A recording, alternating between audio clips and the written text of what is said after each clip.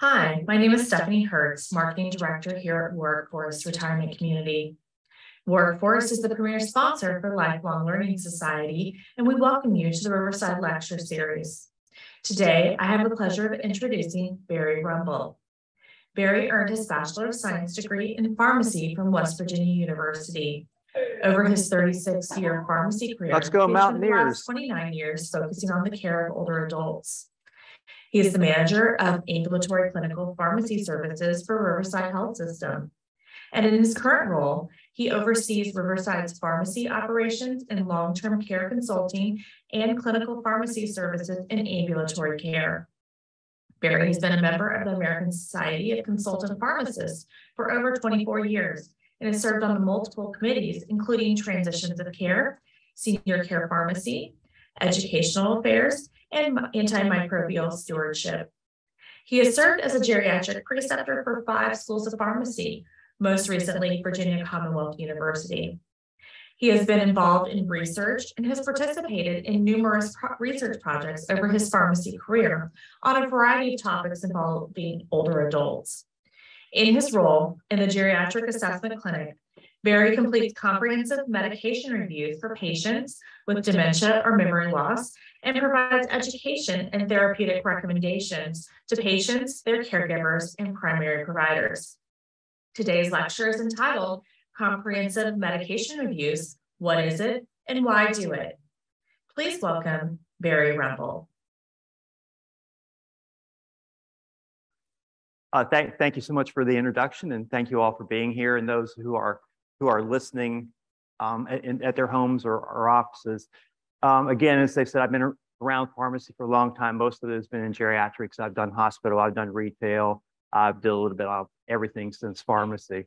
I knew very early on what I wanted to do. I started working in a pharmacy when I was 12. That was back in 1967. And I've been pretty much associated with pharmacy no matter what I've been in since then. Today's topic hopefully will share with you some of the details about what a comprehensive medication review is, what it involves, how a pharmacist goes through the medications with you, and coming up with a plan for how we're going to make changes, if any, in the medications that you're currently on, and talk about that process. Again, if you've got questions, please just yell at me and we'll stop and we'll talk about them. Okay, so again, comprehensive medication review. What is it? Who wants it? Throughout this talk, I'm going to use CMR. It's easier than keep saying comprehensive medication review the whole time. A comprehensive medication review, or CMR, is defined as an encounter conducted face-to-face or via telehealth between a patient and a pharmacist. My bias here is I'd much rather do it face-to-face. I want the person in front of me so we can sit down and actually talk. It's a lot easier to do it. The pharmacist collects patient-specific information to identify medication-related issues and create a plan, which is called a map, to resolve them alongside the patient and/or provider. The nice thing about a CMR is if it is done face-to-face, it involves me and you talking, or my colleague, Dr. Jennifer Purdy, actually talking about issues. It allows us to open-ended questions. It allows us to explore some options or avenues we might normally not do that. Then what the information we gather from this, and we'll talk about later, we actually will send to the provider for their assessment and review, because I'm only a consultative service. I don't have any power to change any of the medications you're on. I can only make recommendations. What are the patient benefits for completing a CMR? Why are you going in and meeting with your pharmacist? It's a medication assessment. We look at everything that you're taking. Prescription meds, over-the-counters, herbals, vitamins, supplements. We ask you to bring everything in with you, okay? We want to determine if it's appropriate, effective at treating the medical conditions and achieving what we're trying to do as far as your overall health and care. It's a personalized therapy. Again, it's customized to meet the needs of each individual patient. It's not a cookie cutter box method where what goes in goes out for everybody. It is totally individualized and unique to you. Collaborative practice, healthcare professionals work together to offer optimal patient care. I've had the privilege with Riverside to work with some really good people. If At the Geriatric Assessment Clinic in Williamsburg, we have a master's in social work who's very knowledgeable. She knows more things about dementia than I probably ever will know. We have an RN who works with us, and we have a physician that's certified in geriatrics and also one who's been working with that population for a long period of time. At the memory care clinic for Hampton Neurology, basically the same type of thing. We still have that master's in social work. We have an RN, and we have a nurse practitioner that's trained in neurology and also knows geriatrics as well. So we have a pretty good group of people sitting down, listening to what's going on before we make decisions or offering information to you. Patient engagement. Involving patients in discussions and decisions regarding their medical care allows them to take ownership of their health, promoting and improve outcomes. And it is, you are totally involved. We sit and we talk for a fair amount of time. Sometimes in our memory care clinics, the person we're doing the CMR for is not cognitively intact enough to really give good, valid answers. They're still part of the conversations. They're still part of the meeting. But usually it's the caregiver, the spouse who provides most of the information for what goes on in the daily lives. Ongoing regimen reviews. Patients are periodically reassessed for changes in medication regimens, control of symptoms, and progress towards the goals. In both places, they do schedule follow-up appointments, so we don't really do this a whole lot. We see them as we need to. There are some people, based upon our recommendations and what's going on with them, we do ask to see them back within a couple of months just to see how things are going. But you're always available to us. We are part of the team in both places. And if you ever want to talk to Barry, like I tell them, just call and say, I want to talk to that guy pharmacist, and that guy pharmacist will show up and we'll talk, because I'm the guy pharmacist. So it makes it a little bit easier. Improved outcomes. What we're hoping to do is have improved medication adherence and greater control of chronic diseases, reduced hospital admissions, reduced ED visits, and reduced unscheduled office visits. All this should hopefully enhance a patient's quality of life. That's what we're trying to do. Reduce costs. Patients only pay for medications, over-the-counters, and herbal products that are deemed necessary for their health. The improved medication adherence and decreased adverse effects, hopefully a reduction in hospital admissions, ED visits, and overall healthcare visits. And again, last thing is just increased satisfaction. Components of the medication assessment. Again, this assessment usually takes half an hour to an hour. Sometimes it takes more. Usually when I'm in front of you, it takes for as long as you want it to be. We've had some of these that went an hour and a half, 2 hours before. We try to keep it to about an hour, but it can be more. You need to understand that before we ever sit down with you to meet, we've spent at least a half an hour to an hour going back and gathering some ground working information from you. So we have some idea of what's going on before we even sit down to talk with you. And we'll go through that process a little bit later in the slides. But we do spend a fair amount of time pre-appointment getting to know you. Patient preparation again. We tell you to collect and bring in all your medications, both prescriptions, OTC products, any devices such as inhalers or insulin pens with you. We want to see with inhalers and pens, are you able to use them correctly? If you're not able to use them correctly, then we need to make some changes because you're not getting optimal therapy with those medications, which may be leading to some problems that you're seeing. It's important to include all vitamins and herbal products, as some of these cause significant drug interactions. My bias, and I'll tell you early on, and you're going to hear it later, is I really think that we don't need most of these products. They've never been shown to really work a whole lot. We can't even guarantee how pure they are and what strength they actually are, because they don't go under any really significant testing. Patient specific, what's for you? Does the medication list agree with your personal health record? Here especially, we have multiple health systems, we have multiple specialists, we have multiple pharmacies, multiple providers.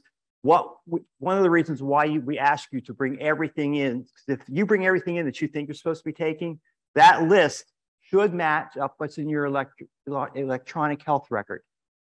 For the vast majority of the time, it doesn't. So we go through that. We try to figure out why things aren't on there, why are things on there. So when we're done, we have a good idea of what we truly think you're on. Then we can make decisions based upon that. Because if we're not sure, we shouldn't be making any decisions. We don't know what you're really on. The indication for use.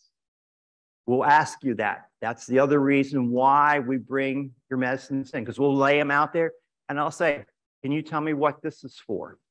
Can you tell me what this medication is for? And hopefully you'll be able to tell me. And I always joke with people and say they can reach out and have a lifeline and ask the person that's with them if they know what it's for. The reason why we do that is there are studies that show if people know why they take their medications, they are more likely to take them every day. If you don't know what the medications are for, they're not as important, and people don't tend to take them like they should. So we're looking to see, do you really know? Has your provider told you what these medications are for? We're looking for that. Is the medications effective in treating the condition? So we're going to ask you, do you think they're working? Not working. How do you take each medication? Because sometimes that's important. Do they make you feel worse? Because we'll have a lot of people say, yeah, ever since I started that medication, Barry, I just don't feel the same. Well, we need to know that. And your doctor needs to know that. Okay?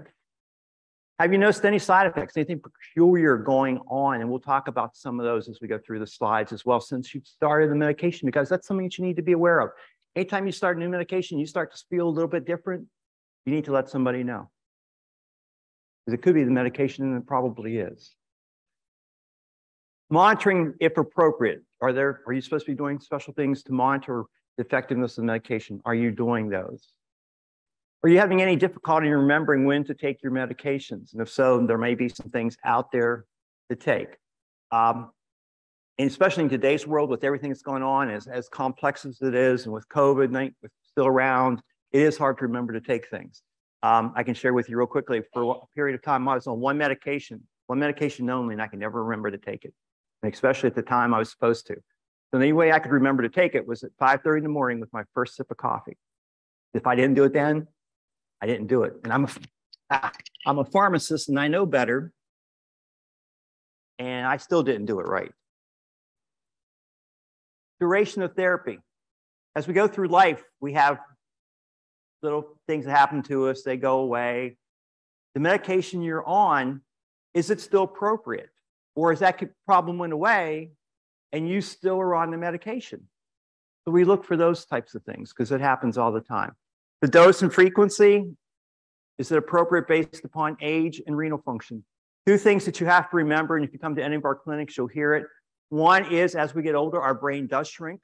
That's just normal aging, so that does cause some confusion, some forgetfulness. It's the person like me who goes to the refrigerator at 12:30 in the evening, opens it up, closes the door back because I can't remember what I was going for. I take 2 steps and go, the iced tea. And then I go get the iced tea. Or you put your car keys down and you can't find them, but you're able to retrace your steps and find them, because I never put them in the same place twice. Never. So it's those types of things. The other thing is your renal function, your kidneys. Once you reach the age of 40, they decline in their effectiveness by 0.8 to 1% per year. And that's just due to normal aging. So at 67, I've lost 27% of my best renal function ever. That's not a big deal. That's part of aging. If you add insult to that and you have diabetes and you don't control it, or you have hypertension, or you have something else, and your kidney function falls even more than that, then it becomes a problem. But there are some medications, as you reach a certain age, the dose changes or how often you take it changes. In the same way with renal function, and we'll get into a couple of those that we see more common later in the slide. Allergies, assessing allergies. This is a big problem, and we try to work through that. There is a difference between a true allergy and a side effect. If it's a true allergy, you get massive swelling, you can't breathe, you start having arrhythmias with your heart. That's an adverse effect. Nausea, vomiting, a little confused, that's a side effect. We need to differentiate between those. Down the road, that could affect what medications we can use on you. And we may want to use a drug that has less side effects, but you're telling us you're allergic to it. When in reality, you're not. You just had a side effect. So we try to tease out, is it truly an allergy, or is it just a side effect of the medication? Because they all get thrown together in your chart. So we need to find out which is which. Does the patient chew or crush their medications? That's important in today's world with sustained release products, or those that you can't break in half or you can't crush, can't chew. Because if you're doing that with your medication, you're not getting the full benefit of the medicine. You're increasing your risk for side effects very early on because all that medicine goes into your system. And later on, there's nothing to help prevent anything happening from why you're taking it. Assessing medical adherence, medication adherence. One of the things we do is, and the other reason why I ask you to bring your prescriptions, we do two things. One is if you have a local pharmacy, it's easy to do. If you're getting it through the mail, it's almost impossible to tell whether you're taking your meds correctly or not, because they send stuff pretty much whenever they want to now. But if you're going down to your local Walmart, the day before, I usually will call up and say, hey, look, I'm seeing this patient in clinic tomorrow. Can you give me some history on their medications and how often they get them refilled? And usually I'll pick 3 or 4. He's busy and I don't want to bother them for the whole list of meds. And if it's a 30-day supply and you haven't gotten it filled for 4 months, that tells me you're not taking the medications the way you should. Or if it's a 90-day supply and we're now day at 112 and you still got medicine in the bottle, that means you're not taking it correctly, okay? I need to know that, and your providers need to know that, because I can't make any changes with your meds because I don't know if you took them correctly, what we would be seeing. And I don't want to increase something or decrease it when you're not taking it the way you should be taking it. Physicians, providers don't always ask that question. Do you take your medicines?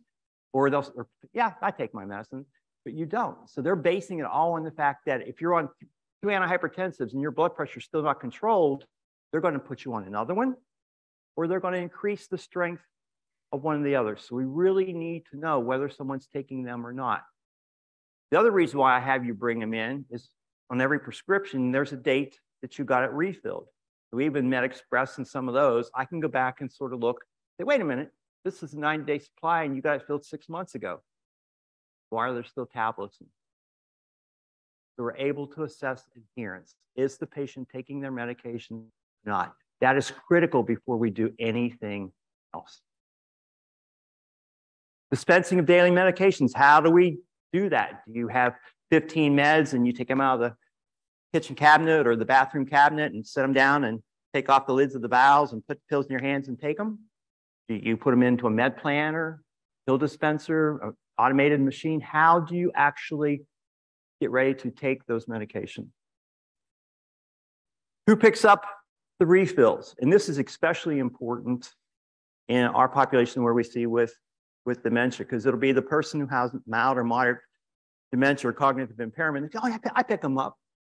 Ooh, okay, maybe not. Probably may or shouldn't be driving at that point. So we look to see who actually is picking them up. Or I've had a couple of cases where the patient's there and the 2 children are there, and he says, oh, you get them. No, you get them. Okay, which one actually gets them? Because they're saying that the other one actually gets the meds. So we need to know who's picking up the refills. Are there any problems with your current medication regimens? Are you having any problems that you're aware of that we can look at and address? Lab monitoring. Are there any labs that you should be doing fairly frequently or any home testing? We ask for that as well. The magic wand, that's my favorite one, and I have a pen and I'll say, okay, this is now a magic wand. If I give you this magic wand and you can do anything at all with your medications, what would you do differently? And then I listen to the response. If I get someone who says, I'm taking too many medications and I only really want to take what I'm taking, or I like to get rid of all of them, I have someone that if I'm thinking already that we have changes we can make, it's going to be a lot easier to do. If I get the person who says, I think everything is fine, I don't know why I'm here, I'm going to keep taking these because the doctor told me I have to take these for the rest of my life. That's going to be a little bit harder of a challenge, trying to maybe get them to reconsider some of their options. Physicians, and I give this talk to doctors periodically, we shoot ourselves in the foot with that stuff because we should never say you're on this for life, because that's not true. You might be, but you might not be. So when they say that, they already put up a barrier for any interventions because the doctor told me I'm on them for life. We try to work around that as well. And then we come down, after we do all that, we have recommendations based upon that interaction that we had during this CMR. Why do we do them? Again, my bias, and I will always tell you my bias. In the United States, compared to any other country in the world, we use more medications, more vitamins, more herbal products than anybody else in the world. We have a drug for everything, and we use them. We use them a lot. I want to talk about that. There are two catchphrases in the literature. You see where they talk about polypharmacy and polymedicine. And I laugh because when I read these articles, I have authors who use them interchangeably, and they're not the same at all. The first one really is polymedicine. It's the use of multiple medications to treat diseases and other health conditions. It is usually defined by 5 or more routine meds and 2 or more chronic medical conditions. It is more common in the older adult, many of whom have multiple chronic conditions such as arthritis, asthma, COPD, heart disease, depression, diabetes, and hypertension. If you have even 3 of those, we'll say you have COPD, diabetes, and hypertension, you could, according to current guidelines, be on 10 medications to treat those, okay? If you require max treatment. If you're using those 10 medications to actively treat chronic illness and you're monitoring them and there's nothing in there, no duplications of therapy, nothing that you can see wrong, that's polymedicine. That's just the medicines you need to take care of your chronic illness. Okay? We're going to try to mess with them a little bit. We always do, but they're really needed. Adults age 65 and older tend to take more medications than any other age group. 83% of US adults in their 60s and 70s have used at least 1 prescription medication in the previous 30 days. And about 33 to 40% used 5 or more prescription medications daily. This is the United States. This number is probably a little conservative. I've seen reports where it's actually in the mid 40s, going towards 50. Most of the medications we use are for cholesterol, hypertension, diabetes for the most part. Why we look at those medications, especially too, is one is for control, but especially hypertension and diabetes and cardiovascular drugs, those are the ones that push people into the emergency rooms because of acute problems. That's what we're looking for, because we're trying to keep that from happening. Polypharmacy, and this should be really the true definition of polypharmacy, in my opinion, is the inappropriate use of excessive or unnecessary medication. You have increased risk for adverse medication effects, including falls and cognitive impairment, harmful drug interactions, and drug disease interactions in which medications prescribed to treat one condition worsen another or cause a new problem. Case being, take a medication, and one of the side effects of it is, oh, we'll take a diuretic. We'll take furosemide. You take furosemide 40 milligrams daily, and it depletes potassium. So your potassium level falls below normal. They put you on a potassium replacement to get your potassium back up. A couple weeks into that, it causes irritation to the stomach. It can cause some heartburn, some reflux. So you go in. Now they put you on a proton pump inhibitor to take care of your heartburn, your reflux symptom. Well, the proton pump inhibitor also has its side effects. So you can get on 3 or 4 medications because of what the Lasix did to begin with, which we probably should have changed it to something else to maybe prevent that from occurring. That's called a cascade effect. We see it all the time where one medication is started and 4 other medications get started because of the original problem that was never addressed. 2016, it was estimated that prescription drug-related morbidity and mortality related to non-optimized medication regimen costs the US more than $500 billion annually. That was in 2016. I've not seen any recent numbers. I looked before we did. I couldn't find anything more recent than that. That's a lot of money because of adverse medication side effects. CMR requires good clinical decisions, which requires good data before making any recommendations to a provider. The clinical pharmacist should attempt to collect the most accurate medication use information using all available resources. Discrepancies and inaccuracies can occur in any setting in which the medication review takes place. We're aware of that, and we try to prevent that from happening by the way we do our CMRs. Unfortunately, in the United States, Med D plans allow you to have an MTM test or CMR yearly, but you have to meet this criteria. You have to have multiple chronic diseases. You have to have an estimated annual cost for covered Part D meds over $4,255. And you're on multiple Part D meds. With the MTM program and the CMR, they primarily target, as we talked about before, diabetes, heart failure, hypertension, and dyslipidemia. The only other way you can pay for this is out of pocket. I cannot bill you for any services that I do. If you go into a retail store, they can bill you because they're billing you for the cost of the medications or service. I am not licensed in this country. I'm not on the Social Security Act to be able to bill for any of my services. So I have to tie in with the provider and bill it under their services to get reimbursed. So it usually comes out of pocket because most providers don't want to share their money with anyone. And that's understandable, especially in today's world. So it would cost you money to do that. Some of my friends who do this, they usually charge, if you want to know, somewhere about $100 that first appointment. Because realistically, we're going to spend 1 to 1.5 hours or longer with you at the meeting, and we spend that half hour to an hour before the meeting. So we've spent at least a good 2 hours or more getting ready for this meeting. So follow-up meetings are usually $50 because they're usually a lot less to go over. We're just checking how things are going. The other problem with this is, again, to do it right, you want to be able to make changes at that point in time. You're visiting that patient. You don't want this to go to a provider who may not see you for 6 months from now, and they may have not gotten my email or my fax, or by that time it's under 3,000 other sheets of paper and they totally forget about it. You want to be able to do something immediately. Virginia, you can do that. It's a collaborative practice agreement. It has to be provider specific. Each provider that we would do, I'd have to go to them to get authorization to do that. You'd have to go through this whole checklist, has to go through legal to make sure I can do it. So it's really hard to do that in a lot of cases. That's why it's much easier to see them at the geriatric assessment clinic or to memory care clinic, because we actually are part of a doctor's visit, because we do have physicians there actually seeing patients as well. So we're able to bill for our service. This is what this looks like. Basically, it's a sheet of paper. There are multiple forms out there. I don't use them. I like my own. I've been doing it for so many years. And also this allows me room to circle things and make scrawl marks and draw things if I do it this way. What I'm basically looking for, this is blank for the most part when I start.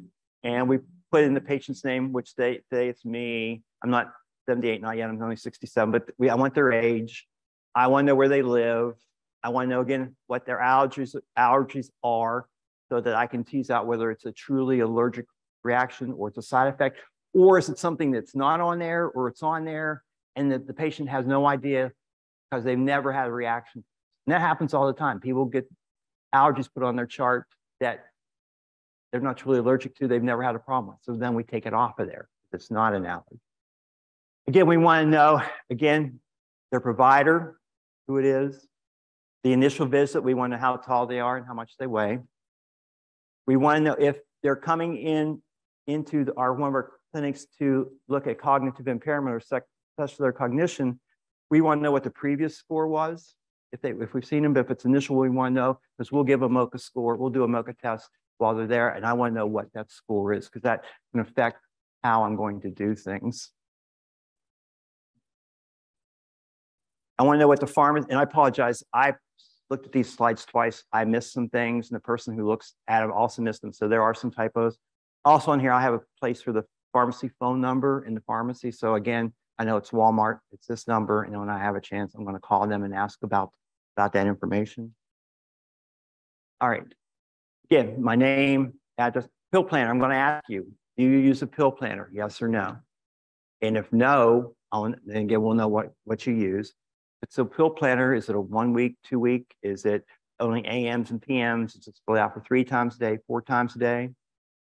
We're going to ask you who actually fills, who sets up, there's one of my typos. We're actually going to ask you who fills that for you, who puts the meds in the pill planner. It's the person who has some degree of cognition, impairment in their cognition. They can still do that, but at that point, somebody needs to go behind them, check to make sure that the right medications are being put in there and the right quantities are being put in there. My mother had Parkinson's disease, and she ended up having Parkinson type dementia. And putting your medications like driving is one of the last things you can do independently. It's your freedom. So we had a hard time with this one. So eventually got to the point where she did it, and I would come behind her and check to make sure she put the right ones in. And then I would do it, and she checked behind me to make sure I was doing it right. That was our agreement. Well, I tell you what, Mom, let me do it, but you can check me. And she would go behind and check me to make sure it was right. I also asked them, do you actually watch the person take the medication? Because if you just say, oh, here they are, set them down and go on, there's no guarantee that they've actually taken them. And the only way you know is if you actually see them swallow them. My mother's a good example again. She always had a Kleenex in her hand. She got her dementia. If I wasn't watching, the pills I just gave her got into that Kleenex, away it went. Never took them. So again, you ask those questions. Again, we said, who picks up the refills? That's very important on who we know is actually picking up the refills. And do they chew or crush their meds? Yes or no?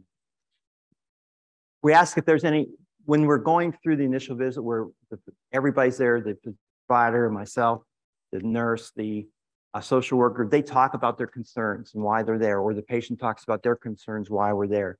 And if they talk about medication concerns, at that point, we'll write them here. Or if they have concerns in general, we'll include those concerns, especially if it relates to behaviors or forgetting things. In the magic wand question, are there any changes at this point? And my answer was, I want to get rid of everything that's not needed. If you're on antihypertensives, I'm going to ask you, are you taking your blood pressure at home? And if you're not, I'm going to tell you to take it at least twice a week. My feeling is most of us suffer from some degree of white coat syndrome. And if we only are relying upon the blood pressures taken in our doctor's office, there's a good chance that they might be elevated. My personal story is with my doctor is I have to hand him, when I go in every 6 months, a list of my blood pressures, because when I go to his office, we usually start out about 170 over 90 something. And by the time I leave, it's 140 over 80 something. Because I'm just that stress getting from my office, going down into the roads, going to his office, knowing he's going to tell me my blood pressure is elevated. It is. So by the end of the appointment, it's down. And then I take him my blood pressures, which show him that normally they're normal and we don't have to worry about it. So that's why I ask of you all, the more numbers you have, the better we are at treating your blood pressure. If you have 2 blood pressures and one's elevated, what are we going to do? We're going to increase your medicine and put you on something else. If we have 25 blood pressures and one's elevated, what are we going to do? Nothing. I'll follow it. Probably a red herring. Blood sugars. You're on insulin or oral agents. Whoops. We're going to ask you, are you taking your blood sugars at home? At least weekly, once a day, whatever, depending on how long you've been on them. Because there again, if you're relying upon a doctor's office to do that, it's not going to work. They should be doing A1Cs on you at least every 6 months or yearly to see what your average blood sugars were for a 3-month period, because that's more accurate. And then based upon that, we're going to make decisions. You should always ask your physician. If you're on antihypertensives, you need to ask him what his blood pressure goal for you is. Is it 130 over 80, 140 over 90, 150 over 90, based upon your age, your comorbidities? Because when you're taking your blood pressure at home, you need to know that. Am I in range or am I outside the range? That makes a difference. Same way with blood sugars and A1Cs. You need to ask your doctor what he's trying to get your A1C to. Because there's nobody in this room that meets the current guidelines for an A1C of 5.5, 7. Most guidelines for patients over the age of 65 say an A1C of 8 is acceptable. So if you're at 7.1 and he's bumping up your meds and you're not feeling good, you need to go back and wait a minute here. That guy pharmacist told me that A1C of 8's okay. In your 9th decade of life, and more multiple comorbidities, an A1C of 9 to 10 may be acceptable. Because at that point in time, it's quality of life. You're not going to prevent anything at that point. It's more of a quality of life issue. So you really need to know what your doctor is trying to achieve. We also do an anticholinergic cognitive burden score on you. Anticholinergic medicines interfere with the brain. causes mental slowing, mental clouding. It causes anxiety. It causes agitation. It causes you to be drowsy, sleepy. It's the thing where when they say you can't pee, you can't spit, do the anticholinergic effects, the drying up those medicines. If you're on donepezil, it totally, completely interacts with the donepezil. They work two different ways in the brain. So there's the potential, if you're taking an anticholinergic and you're on donepezil, you may not be getting full effect of that medication to help with your memory. So it's very important. So we look at those things for you, okay? And for me, you'll see I would have gotten a score of 2, which is good. Anything under 3 is okay. And I got a point for the furosemide and the metoprolol that you've not seen yet. We also do a medication fall risk score, which medications either due to hypotension, hypoglycemia, interfering with mental cognition, making you have a little bit more ability to control your limbs and your arms and your legs, put you at an increased risk for falls. We look at that as well for you. With the meds that I'm on, we'll see them in a few minutes, my fall risk score would have been 13, which is at risk for falls, just due to my medications, not anything else that's going on. I'd have gotten 3 points, which is the max because of the Dilantin that I'm on. If you're on four more meds, you're at a greater risk for falls, so I got credit for that. I got 2 points each for the amlodipine, which is an antihypertensive, and the metoprolol, because of the increased risk for hypotension, and a point each for the furosemide, Januvia, and the metformin, I'm sorry, on there, because of, again, of the effects on blood sugar. So you'll get that score as well, and the providers will get that score as well. And this is usually, if we see these numbers really elevated, this is the first place we try to make change in someone's med review or their medication so we can lower these risks. We go back and we ask and we find out what your prior medical history is. So for me, I have hypertension, type 2 diabetes with retinopathy. I have BPH, I have AFib, I have a seizure disorder, I have mild cognitive impairment, I have arthritis, and I have gout. We look to go see if there's been any recent labs done. My renal function is up a little bit, but not too bad. BUN's 32, creatinine's 1.6. My estimated creatinine clearance is 39 mils per minute. My A1C is 72%, which is really good. My Dilantin level is 18.2. My albumin is 3.6. And this is important. These are things that we look for.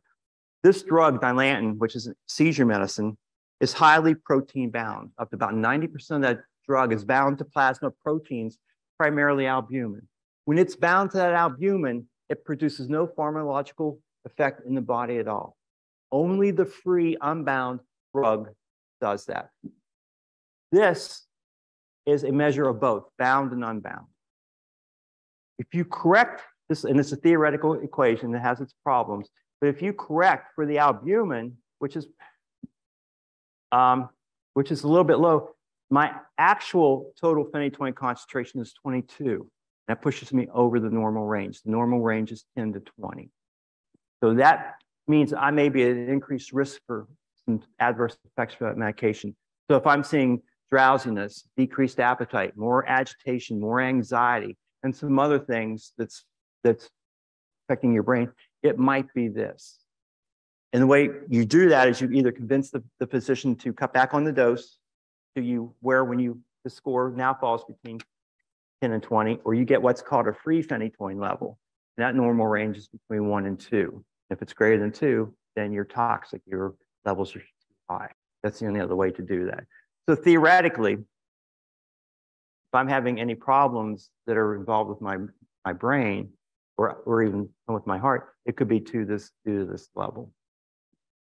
Uric acid is 2.8. That's for my gout, because when your uric acid level is up, that's what causes the gout to occur. And cholesterol, normal. All the lipids are fine. The cholesterol was 100. Your triglycerides were 62. Your HDL was 72. And the LDL-C was 70. So your lipids are probably better controlled than mine are right now. This person's would be. The HDL is the one that you want as high as you can. And you can read online how to increase your HDL. That's the one that takes all the other lipids to the liver to get rid of. So you want that one up. You want all the other ones down. So basically, the person's lipids here are fine. Their sodium and potassium are okay. There's no other real problems with that. My drug list, I've left out a couple. And again, I don't know how I did that. Metoprolol, 25 milligrams twice a day is a beta blocker used primarily for heart failure. They have AFib, so we can be using it for rate control as well. Amlodipine 10 for blood pressure. Furosemide is for blood pressure. If you have any lower extremity edema, it may help with that. Then we talked about the Dilantin, seizures, atorvastatin. I should have hyperlipidemia on here as well. CoQ10, again, we'll talk about that one separately. Saw palmetto, we're using it because of a past history of prostatic hypertrophy. Apixaban, 5 milligrams twice a day to reduce the risk of clots from AFib, having a stroke. Prevagen daily, omega-3, 1,000 milligrams daily. Advil PM, 1 to 2 at bedtime. Metformin, 1,000 milligrams twice a day. Januvia, 100. Allopurinol, 300. Also on that list should be aspirin, 81 milligrams, and also donepezil, 10 milligrams at bedtime. I've left those off, and why I did.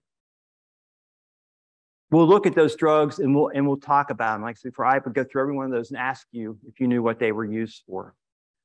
And come to find out that the aspirin 81 is, I saw a commercial one day on TV that said everybody take 81 milligrams of aspirin. Bayer Laboratories back in the 70s and 80s did a really good job convincing everybody in this country that we need to be on it. Also, looking at the donepezil, we'd look at that. We asked him about the CoQ10, and he goes, I really don't know why I'm on CoQ10. The doctor put me on at the same time as he put me on the medication for the atorvastatin for my hypercholesterolemia. Well, CoQ10 is added sometimes because atorvastatin and any of the statins can cause problems with aching pains. So they think that if you put CoQ10 on, that's going to prevent that from occurring. There's nothing in the literature that states that works at all for that. So again, we would question that. Saul Palmetto, his next door neighbor, his buddy, says he's on it for his prostate problems. So I decided to start taking it. The doctor doesn't even know I'm on it. Prevagen, again, omega-3, all through those. So as we go through those, and as we talk to the person, their concerns were they feel lightheaded, they're dizzy, they're starting to forget conversations, forgetting to take their medications, and bruising. So we would go through and we would talk about those. We would see what medications they were on that might be causing those problems, what things we could do. We go through this list of meds and we look for major drug interactions. We don't look for moderate drug interactions or minor ones. It's the major ones we're really concerned about. So with this person, there were 5. The aspirin and the apixaban increased the risk for bleeding. The ibuprofen and the apixaban increased the risk for bleeding. The ibuprofen and the aspirin increased the risk for bleeding. So now that ties back into where he said he's having bruising. Could be nothing more than a drug interaction with what he's on that's increasing his risk for bleeding or not clotting as quickly. The fish oil can also do that. The saw palmetto can also do that as well. So we're looking for those types of things. The donepezil and amlodipine, the donepezil may decrease the effectiveness of the amlodipine, which means your blood pressure may not be as well controlled. So we would be looking for that as well. With the donepezil, we would ask them, since you've taken it, are you having any problems sleeping at night? Are you having any problems with nightmares? Because we take it at bedtime to get away from some of the other side effects that this medication causes. By the time you get up in the morning, those are probably gone away. We will have people, they'll say, hey, now that you mentioned that, I'm not sleeping real well, or I've been having these really bizarre dreams all of a sudden. It's probably the donepezil. We tell them, instead of quit taking it in bedtime, take it in the morning. Magically go away. The amlodipine causes your vessels to dilate. That's the way it does that. But when it's showing your blood pressure, but when you do that, you get lower extremity edema. So we're looking for that. So if I see the amlodipine and the diuretic, I'm going to ask them, which came first? started the amlodipine first and we added the furosemide second because of edema, it's probably due to the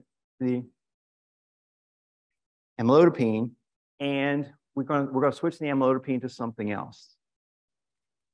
The metoprolol, that's the fast acting. We're going to switch it to the long acting 50 milligrams once a day. Makes it much easier for you. It's one less medication you have to take in a day. Simplifies the measurement. Amlodipine we talked about. Furosemide, I'm making sure that you're taking the furosemide in the morning, not in the late afternoon or evening. If you are, you're probably up at night going to the bathroom. And we do have people that take it that way. Atorvastatin, again, that's max dose. You're increasing your risk for side effects. I'm 78. My lipid's really good. I don't have a history of stroke. I would go back and say, hey, would you be willing to cut this dose in half to 40 milligrams? Decrease the risks. Still should keep your lipids well within. CoQ10, let's get rid of it. There's nothing out there that shows it works at all on anything. Plus, we don't know the side effects of those medications. We don't study them. They're over the counter, they're supplements. Same way with the saw palmetto. You can pick up the literature. There is nothing anywhere that suggests that this drug works for BPH. So we would get rid of it. Apixaban for the AFib to prevent strokes, that's the normal dose, and that's fine. But people who are over the age of 80, their serum creatinine is 1.5 or more, and this one is 1.6, or they're less than 60 kilograms, which is 132 pounds, they can decrease the dose to 2.5 twice a day, get the same beneficial effect as preventing strokes, and decrease the risk for bleeding because you're decreasing the dose. So we'd be going back and saying, hey, let's decrease the dose. Prevagen, my bias, that's the first thing to go. We have medications that are prescription that have been studied for years and years and years that don't really do anything for the process itself. So why would this over-the-counter product do anything for you? And I'll ask people, I said, since you started taking that, have you seen a real significant change? No, not really. Then why are you still taking it? It's expensive. It doesn't really work. Even the medications we have really don't do a whole lot for you. In the normal process of dementia, in Alzheimer's, there's over 100 different types of dementia. We say Alzheimer's because that's the most prominent one, but not every dementia is Alzheimer's. Other types of dementia. But as you go through dementia, you'll have a plateau, you'll have a falling period, plateau, falling period, till the end. What our current drugs do pretty much is they take a period of time when you start taking it and they stabilize you for 12 to 18 months. So you don't see this. It's sort of like a straight line. You'll have a couple little blips. But as you get through that period, you'll start to see the fall again. When you get to that point, or when you're dealing with someone who's no longer able to really feed themselves, they have to be set up, they're not able to bathe themselves, you have to dress them, then these medications really aren't useful anymore. And we ask to get rid of them. But we do it slowly. You can't take someone off that medication cold turkey because you'll see some behavioral issues that you never saw before. So we're looking for those types of things as well. We talked about the omega-3. Again, it's questionable for its effects on your lipids. And then the studies were at 4,000 milligrams, not 1,000. So 1,000 is probably not doing a whole lot for you. You're already on statin. Why are we taking this medication? It also can increase the risk for bleeding and other interactions. So we would look to get rid of that one as well. Advil PM, why are you taking the Advil? And they say, well, I have a hard time sleeping at night. I have a lot of pain. I've got arthritis. Okay. If you've got OA or you've got arthritis and you have routine pain daily, you need to be taking routine Tylenol. Start. Routine pain meds. 500 milligrams a couple times a day, 3 times a day, up to maybe 3 grams a day. See if that works for you. PRN Tylenol is for that sudden acute pain where you take the hammer and you smash it against your thumb.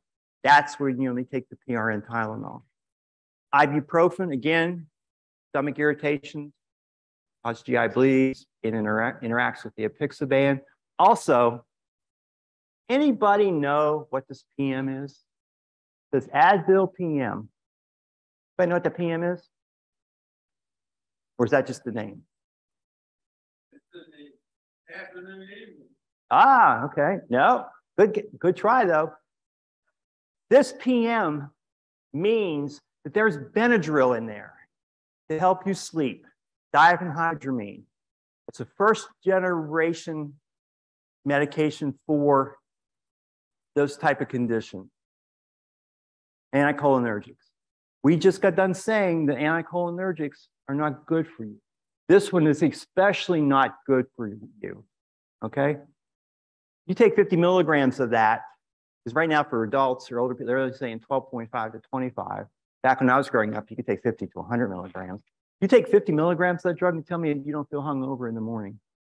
Now you put that on top of somebody who has some early cognitive impairments, it makes it worse. You can't remember anything, you're at more risk for falls.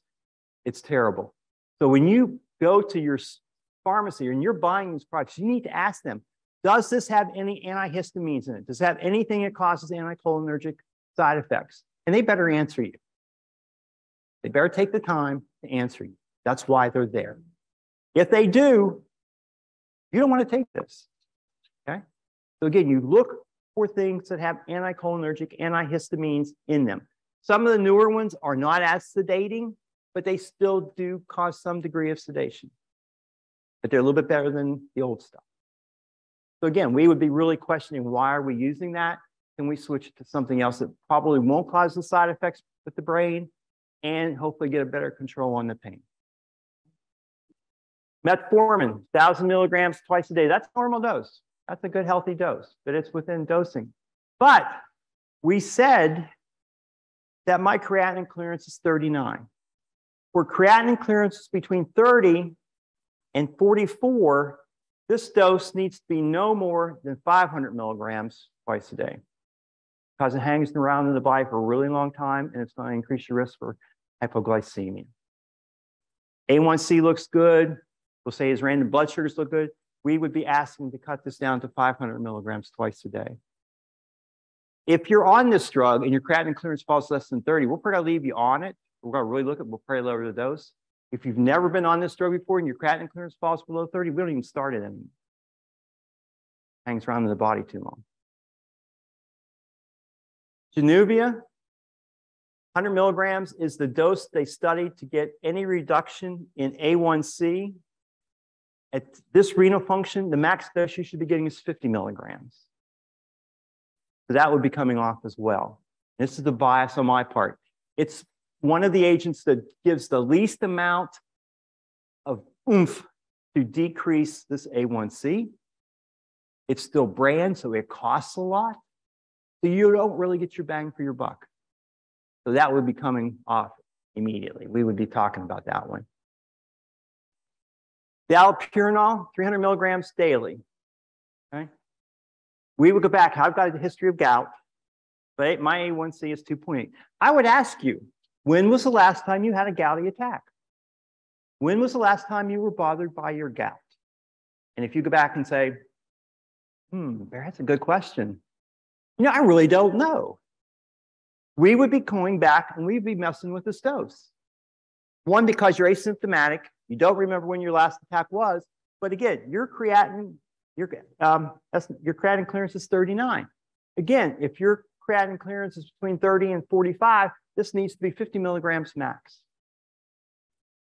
No more. So we would be decreasing because you're asymptomatic and because your renal function says we need to be decreasing this dose. If it's less than 30, you don't even do this drug at all. I also asked a question. Have you ever been on a drug called hydrochlorothiazide, HCTZ, hydrogyryl esidrex? And I'm looking for a yes. If I get a yes, they probably don't need to be on this, especially if they're older. Hydrochlorothiazide, the way it works, increases uric acid levels in your body, which is going to predispose you to gout. Remember, I started working in a pharmacy when I was 12. Hydrochlorothiazide now is dosed between 6.25 to 25 milligrams a day. When I was growing up, It was 100 to 150 milligrams a day. I would love to be able to go back now, knowing what I know, and check those people, because I want to know how many of those people who were getting their hydrochlorothiazide prescription filled were also getting their allopurinol filled because of their gout. It was because of the diuretic that we. So again, I go back and I found a couple of those. Yeah, I used to take that all. That's, you don't need it anymore. With Dilantin, we would be looking at as well, not only because of its levels, but my question would be, when was the last time you had a seizure? Is this the only medication you've been on? Have you been on multiple medications? Because if they say no, this is the only drug I've been on, or they can't answer, but their son or daughter says, yeah, they said mom had seizures. I've never seen mom have a seizure. And he's 42 years old. The son's 42 years old, or the daughter. They don't need to be on the medication. Or they'll come back and say, yeah, mom had pneumonia when she was 7 in the hospital, and she had a seizure then. The pneumonia caused the seizure. Don't need to be on it. I had a stroke there for a while, 15, 20 years ago. If you had a stroke, neurologist puts you on Dilantin because there's some indication that you may have a seizure status post-stroke. That's been found that that's probably not the case. Or if you do use it, it should only be for a couple of weeks or maybe a couple of months. And if you've not had a seizure, you take them off. Well, like everything else, it's on there. It stays on there year after year after year. So again, no recent seizure activity. We would start taking this medication off again, but slowly. Studies show that if you do it over a 5 to 6 month period, you decrease the risk of relapse by 50 to 60%. So we would go from 300 to 60 for a month, to 30 for a month, 200 for a month, 160 for a month, 130 for a month, and 100. We would stop at that point. Because somewhere, this titration down, this tapering, you've went below 10, which is what you need to have any type of decent seizure control. That's the normal rate. So we're way below that. So at 100 milligrams, we just stop it. I can truthfully tell you, I've been doing this for a long time, and I've taken a lot of people off of Dilantin, and I only know of 2 people who've ever seized after I took them off. One was an unwitnessed seizure, which maybe or maybe not. The other person had a seizure, and 3 days later, we diagnosed her with having a urinary tract infection. The UTI probably caused the seizure. Never had any more after. So we're looking at that. And this is really what we see a lot of. This is normal meds. I'm not trying to pick stuff out to drive a point here. These are things that you normally see. So we would be looking at making changes to decrease the amount of meds you're on, maybe make you more compliant, reduce the risk for drug interactions and side effects from occurring. If you're on multiple antihypertensives, then we'll be looking to see what your blood pressures were. Because especially if you're complaining about feeling a little confused, a little dizzy, a little wobbly during the day or when you get up, that's probably what you're experiencing is orthostatic hypotension. Your as we go from sitting to standing, our blood pressure drops normally. But when we're younger, our body's able to kick in what we need to get it back up fairly quickly. As we get older, that doesn't happen. And those blood pressures tend to drop, stay down for a little bit. So we're looking for orthostatic hypotension. We're looking, again, for you to come back and tell me, hey, Barry, I've been taking my blood pressure at home, and that top number, that systolic number is anywhere between 98 and 105 or 106, and that bottom number, the diastolic is anywhere between 58 and 70. We're going to be decreasing your meds. That's probably what's causing your problem. And then we would be telling you to do some orthostatic blood pressure checks at home, see what changes occurring in that top number and bottom number. So that's what we would be doing there. After we sit and go through all this, because again, I can't do anything. I ask you all, are you in agreement? If you're in agreement, then we're going to pursue it. If you say, nah, Barry, nice try, I don't buy it, then that's fine too. We're not going to make any of those suggestions. But if you do, and like I said before, with Riverside, it's fairly easy because I can send them something directly, but for the others, I can't do that. As we're writing, or as we finish up, I have a sheet that I didn't put up here that I put the priority recommendations to discuss with the provider. So everything that we talk about, there goes on this form. It's yours. So when you go to your doctor, whenever, you can say, hey, Barry should have sent you something. And if you can't find it, here's what he wanted to do. So he can't say that he never saw it, or they can't say they never saw it. It's right here for you. And any other recommendations I might have. So you walk out with this. So you have something. It's everything we discussed. We have the form which actually shows you what we use in our calculations to do our anticholinergic cognitive burden scale, the medications that do that, I didn't have that up there, and also the medications that do falls. So we have that, and it's a standard form. They're out there in the literature. There's different ones. So like this one for a while, and they periodically change it. So I have to go back and redo the form. Okay. Also, when you come and visit me or Dr. Purdy, my colleague, we will ask you to fill out a survey while you're in the office or anytime you see us. And we want you to do it there. You can do it in front of me. You can take it out in the lobby and do it. It needs to be done there. It's circling the answer, takes a minute at the most, and leave it. Because if I get a survey and I take it home, it never makes it out of my truck most of the time until I have a pile of papers like that, and then I just throw them away. So I don't want it mailed. I want it done. And the other reason is I want to see what you say. And I usually go back after every couple of weeks and just pull them out and look at them, how you're truly evaluating me. This is our time together. This is our moment. And if I'm not reaching you, I need to know why I'm not reaching. Because if I'm not reaching you, I'm probably not reaching somebody else. So I really want you to fill this out honestly. Like I said, I'm pretty thick-skinned. I've been around for a long time, so it would take a lot to hurt my feelings, and it probably wouldn't hurt my feelings. But again, I want to know if I'm in a rut, and I do a lot of these, and I've done over the years, I do get in ruts. We all get in ruts. If I'm in one and I need to get out of it, you need to tell me that. So we look at these, and then we make changes where we need to make them. So you would see one of these as well.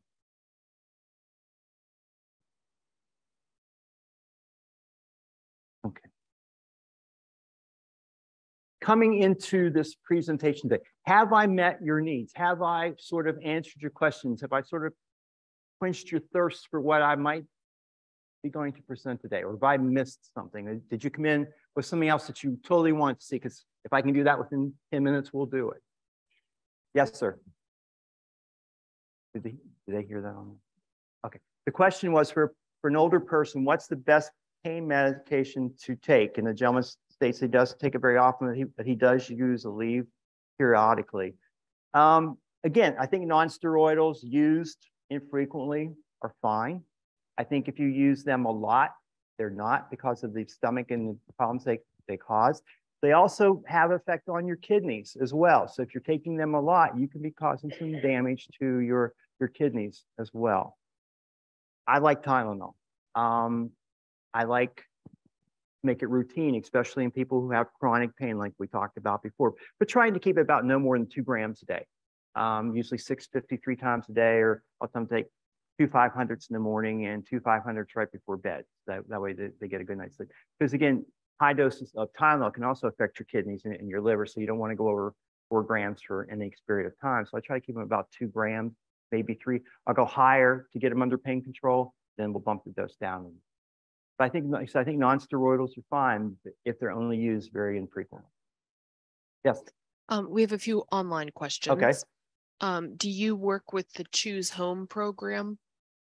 My office is actually at where Choose Home is in Williamsburg, off of McLeod.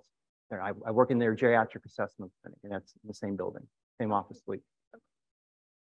And another question was, what is the difference between morbidity and mortality? Morbidity is due to the disease itself and what it can cause. Mortality is when you actually die. Right. Okay, let's address this 2 ways. If it's an over-the-counter product or a supplement, that decision is up to you, not your doctor. If it's a prescription medicine and I've convinced you that I'm right, you have a right to tell your doctor that you don't want to take this medication or you want to take less. Now, they may tell you no, or you need to go find another doctor, and I'm not going to change it. But you, as a patient, have the right to sort of control what you're doing, not him or them. Unfortunately, I want them to agree with me all the time, and they don't. We track that. with Riverside, we're probably close to about 50% of the doctors doing what we want, or some part of it. Doctors outside of Riverside, besides about 40% or so. And I think a lot of it too has to do just with the fact of the time between when we see you and the time that you may actually have your next doctor's appointment. Because again, I'm a consultative service, just as is GAC. So everything we talk about in that office gets faxed to them. So does it get lost? Where does it go? So I think some of that has to do, hopefully, with just the fact that that information sometimes gets lost. That's why we give you that sheet when you walk out that talks about the things that we've discussed. Yes, ma'am.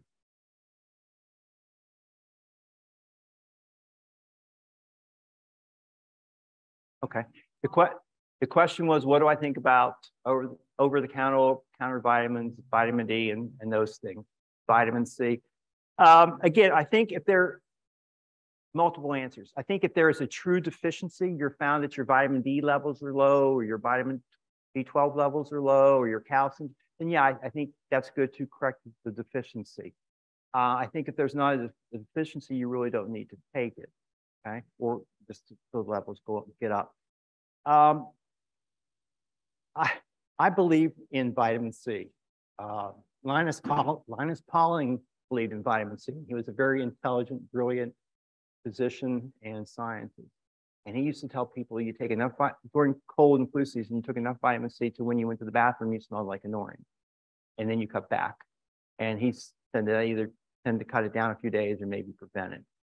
I think vitamin C is not going to hurt you as long as it's no more than 1,000 milligrams a day. And if you're prone to infections or that stuff, and you think it helps, then I would take it.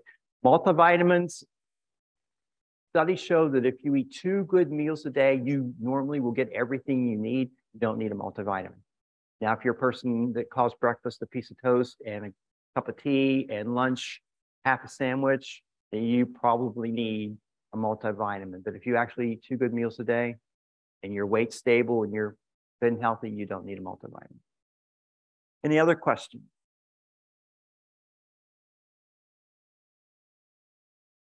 So when you come to me, be prepared that we're going to take more things off than we add.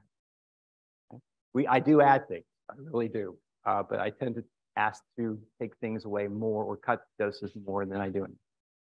And I'm a pharmacist, but that's just who I am.